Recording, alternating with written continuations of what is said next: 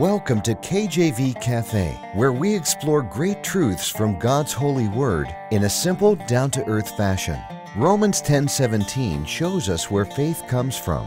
So then faith cometh by hearing, and hearing by the word of God. Let's grow our faith together in the cafe today. Our program is hosted by Pastor Clark Covington and brought to you by Heartland Ministries. Grab your Bible and a hot cup of coffee or tea and join us now as we explore God's holy word. Amen. Glory to God. Welcome to the cafe today. I'm so glad you're here, that you're taking time out of your busy day to listen to the KJV Cafe program.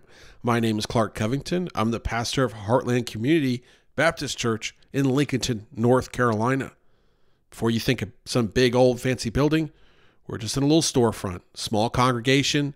I'm nobody special, but God called me to preach His word, amen. And I'm so glad He did. And I'm so glad that, again, you've taken the time to get into God's word with me. Today, we're in John 14, which is an incredible chapter. I'd say one of the greatest chapters in the Bible, but I love all of them, really.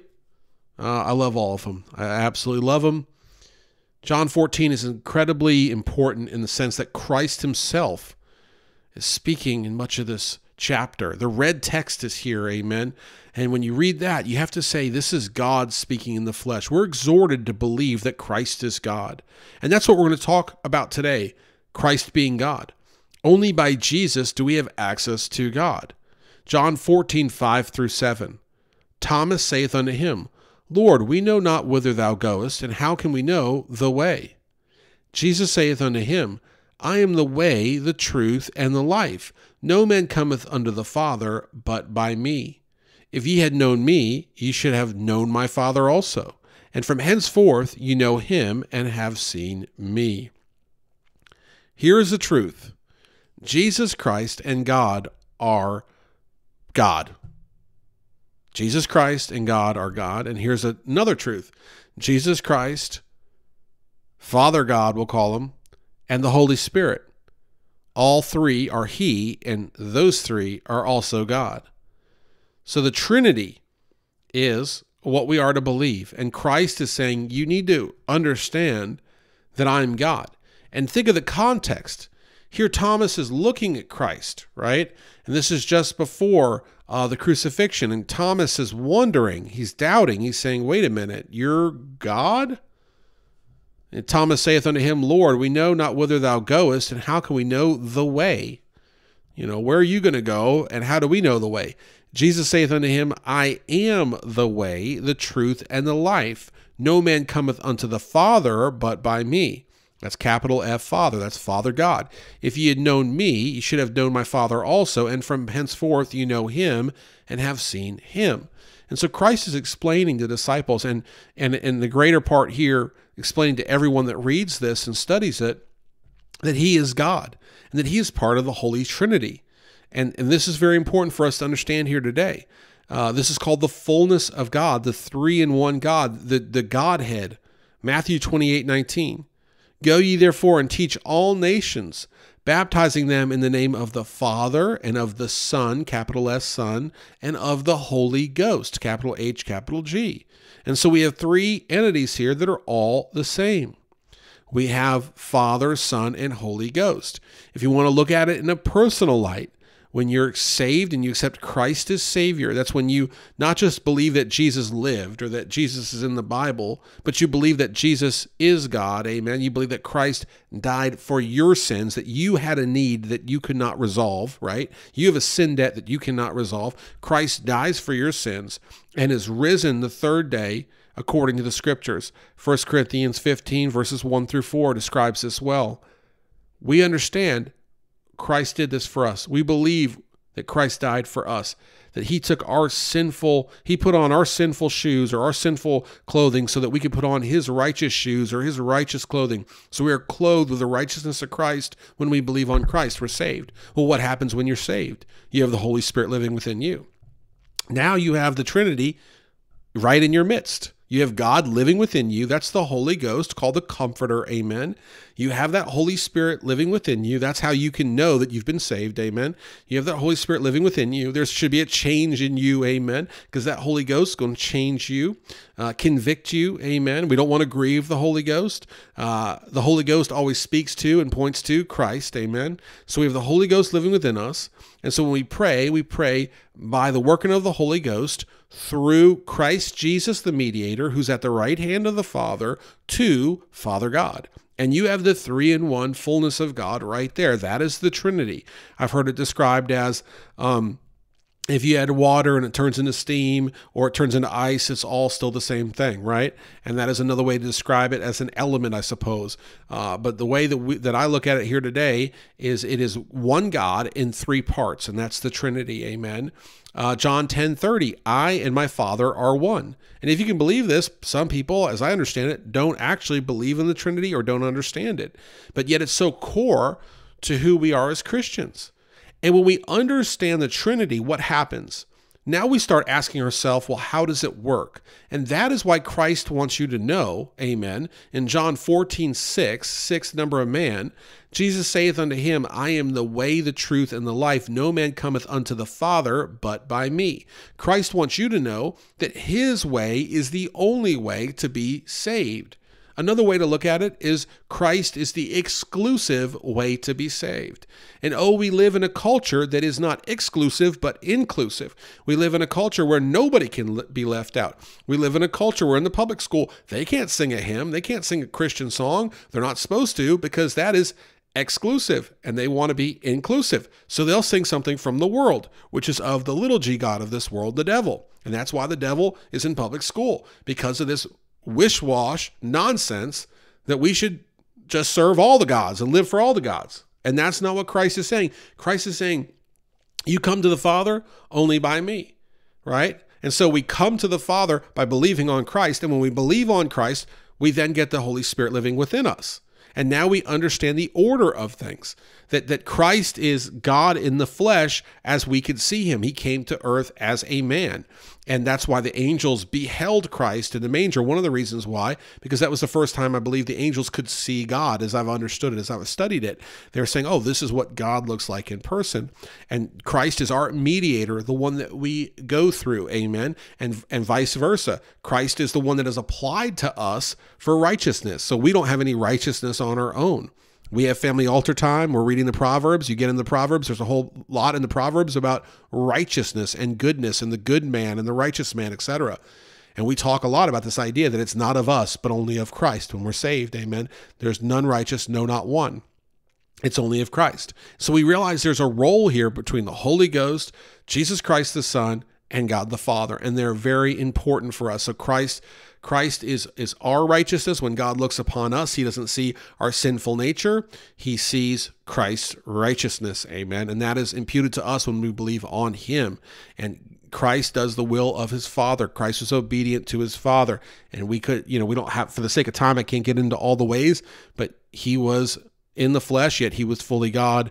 And we see that he was obedient to God in his fleshly side by living a servant life, by being humble beyond humble and being obedient even unto death. So this is an exclusive way. 1 Corinthians 1:18-23, for the preaching of the cross is to them that perish foolishness, but unto us which are saved it is the power of God. For it is written, I will destroy the wisdom of the wise and will bring to nothing the understanding of the prudent. Where is the wise? Where is the scribe? Where is the disputer of this world? Hath not God made foolish the wisdom of this world? For after that in wisdom of God, the world by wisdom knew not God. It pleased God by the foolishness of preaching to save them that believe. For the Jews require a sign, and the Greeks seek after wisdom. But we preach Christ crucified, unto the Jews a stumbling block, and unto the Greeks foolishness. Here, in 1 Corinthians 1:18-23, a truth emerges that while we understand through the scriptures, it's only by Christ that we get to God. To the world, to the unsaved world, this is foolishness. Paul is saying, verse 18 of 1 Corinthians, for the preaching of the cross is to them that perish, that would be to them that die, foolishness. It's foolishness. It's not, it doesn't make sense. It doesn't compute. And with all the complexities in this world, how could there be one God? With all of the choices in this world, how could there be one choice? With all of the archaeological history of a prehistoric era and so forth, how can we say that the Bible is true and that God created the world in 6 days and rested on the seventh, and on and on and on, right? It's foolishness to the world. It's foolishness to the schools. It's foolishness to the workplace. It's foolishness to all those that are living in the world. But to those that believe on Christ, it is salvation. Amen. It is salvation. But unto us which are saved, it is the power of God. And so we see this is an exclusive way. And we see that to live for Christ is not something that we might do, or something that could be one way to be saved. Amen. It is the only way. So Christ is saying, take up your cross, believe on me, make me Lord and Savior of your life, forsake your ways. We see this throughout the scriptures. Remember, that was that young rich person, and they had done everything legally they were supposed to do, following the Old Testament, the Mosaic laws and so forth. And Christ said, okay, sell all your possessions, give to the poor, and follow me. And that young person was grieved because they had a lot of possessions. And oh, how this world worships materialism and wants to have materials, but also have the ways and things of God.